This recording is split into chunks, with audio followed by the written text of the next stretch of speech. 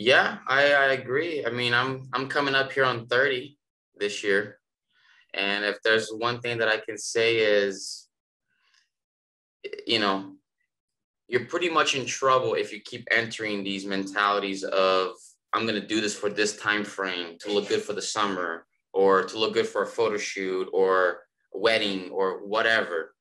I almost come to find out that that's pretty much always going to backfire because you have this sort of end mentality of when you're going to stop that that better part of yourself, sticking to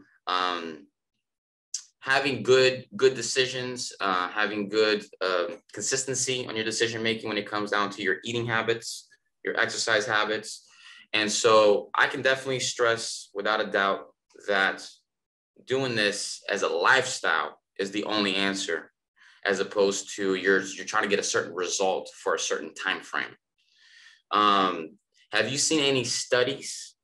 Because I know you go through all kinds of studies that showcase at any point where a diet or a certain workout regimen for a certain time frame is actually beneficial long term, or is this pretty much a facade? So you do have, it depends on what you're looking for, okay? So you hear a lot about stuff like ketogenic diet, okay? So Keto, yeah. keto diet, okay? So do you have some short-term results with that in terms of losing weight? Yes, you do. In the long run, can we say for sure in the long run that this is a healthy kind of diet? No, we cannot. Yeah. It doesn't matter whoever says that. We cannot say that in the long run is a healthy kind of diet. Okay? What we know that around the world you have some areas called the blue zones. Those blue zones are areas where you have a great number of centenarians that are part of this society. Okay, so people that are at least 100 years old. So you have, for example, one of those blue zones is Ikaria in Greece, Okinawa in Japan. You have a certain place in Sardinia in Italy. You have a place in Costa Rica, okay? And for the surprise of many people, you have actually a city in the US that actually is among those blue zones.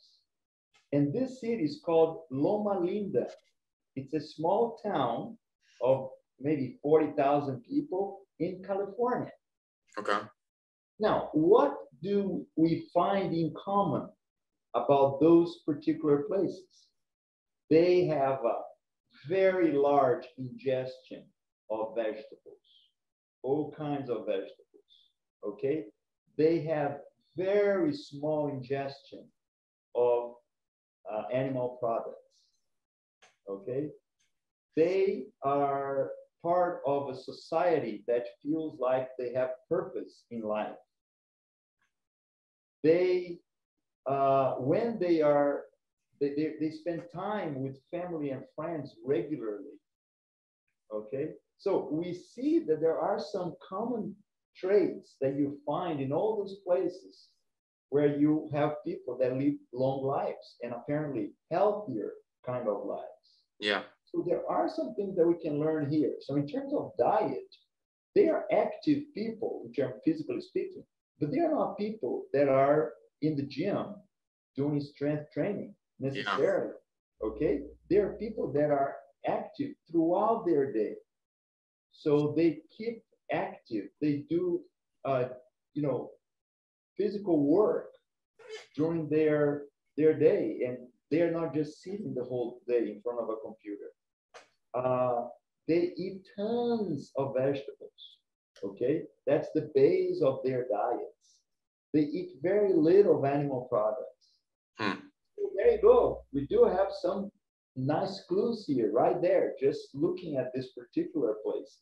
Yeah. Okay, so we could say, and obviously there are many researches where you can find evidence that a diet filled with fruit and vegetables is going to improve your health.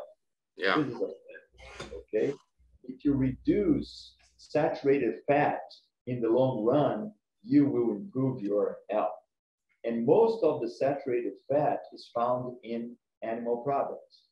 So you do have some clues, okay? Now, you will have people saying any kind of stuff about diet, but we got to look at the facts. You got to look at the studies. You got to look at the facts in terms of where people live the most, live the longest, and then you will find the real clues there. And so I know that you've been a vegan for, was it over 10 years now? It's close to 20 years, yes. 20 years, 2 decades. Wow. Cool. Not yet 20. And so as you probably know, Brandon, the other owner of the podcast, is vegan as well, vegan chef, as a matter of fact. And so he's got his vegan cookbook. He's working on vegan recipes and different collaborations with restaurants.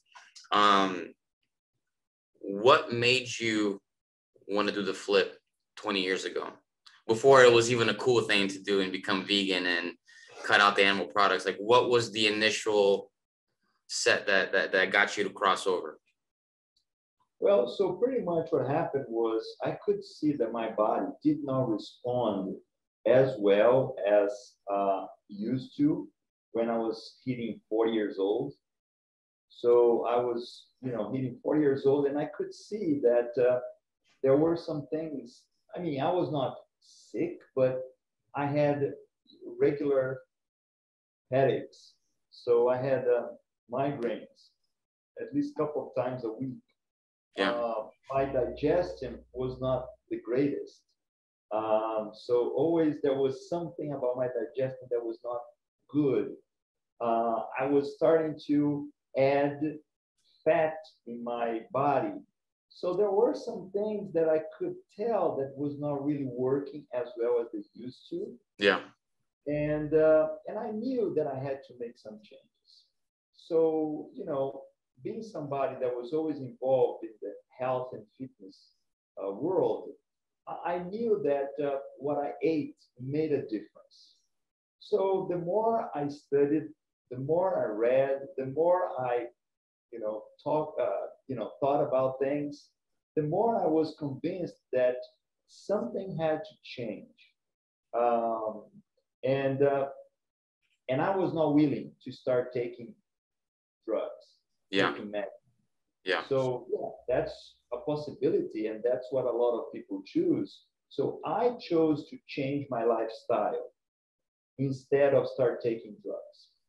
So drugs for me was not really an option. So I went with the one that seemed the most plausible for me, and it was to change my lifestyle, and that included to change some eating habits. And so at this point, would you say your research plus the lifestyle choices have pushed you in the direction where being vegan or going vegan, do you think that's for everybody, or do you think that's a case-by-case situation? So that's a good question. I'm not the type that comes around saying, you got to become a vegan, you got to become a vegan. Yeah. Even though I do believe that a vegan lifestyle is very healthy. What I do tell people is you got to cut on animal products. You gotta really cut on simple carbs, refined carbs. So you gotta make some real changes. Okay, yeah. So if somebody comes to me and say, well, once in a while, I eat a little beef. Once in a while, I have a little cheese, or I have, once in a while some eggs. Okay, it may be all right for that person. Okay, I'm not saying that this person will have to cut every single thing. Now, most people, on the other hand, they actually, if they don't go radically, they have a real hard time knowing what's a little. Yeah. Okay? So when they say I have a little of this, it means I have one meal per day that contains that. Yeah. And that's not a little of Yeah. it. Okay, so if you actually look at the average person can be in the US or Brazil or anywhere in the world, this person pretty much will have saturated fat, okay, in every single meal that they eat.